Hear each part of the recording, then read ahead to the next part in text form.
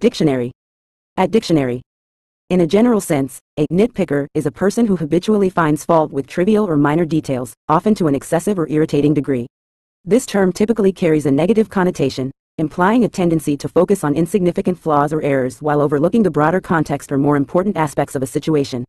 Nitpickers are often perceived as overly critical or pedantic, fixating on small imperfections rather than appreciating the overall quality or effectiveness of something.